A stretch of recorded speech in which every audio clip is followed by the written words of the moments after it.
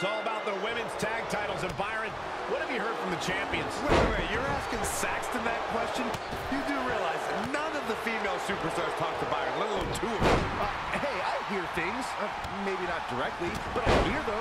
And from my opinion, the champions are coming into this match possibly underestimating their competition just a little bit. Oh, impressive counter. And another reversal. Seems like we're back where we began, Michael. Oh, knife edge chop. Boom, strong impact from Lacey Evans. Wow, she turned that one around. Not safe yet.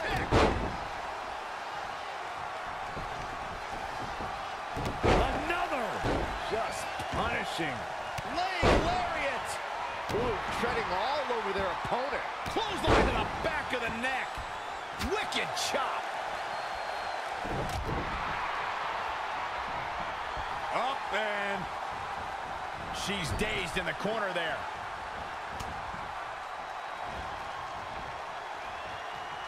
A neck breaker. Looking bad for her here. Clothesline over the top rope. All the way to the floor. Oh, a neck breaker.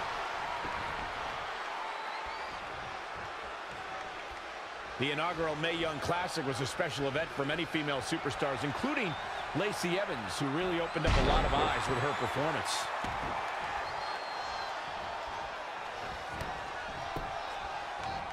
Ooh, that kick. Bringing it back between the ropes. Whack! Oh, God. Red suplex. Making it look easy. Oh, that hurt. Ooh, well-planted knee. Ouch. Oh, a flurry of strikes.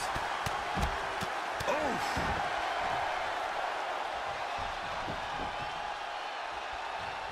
On the topic of Lacey Evans' Mae Young Classic performance, Lacey Evans was a breakout star in the first 2 rounds of the tournament. Yeah, Evans eliminated the Brazilian martial artist Tanara Conchi, but fell to 9-year veteran Toni Storm in round 2.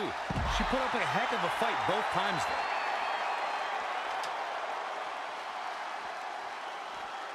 Oh, the ladder hits. Jeez, that's gotta hurt.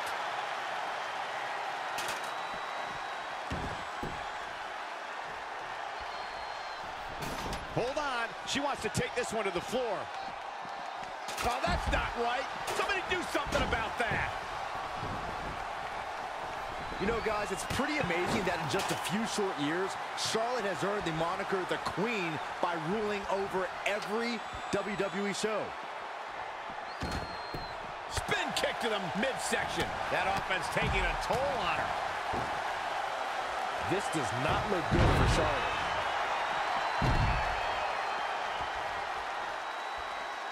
Standing moonsault. We've got a climber. Loving blow. The title's within reach here, guys. Almost there.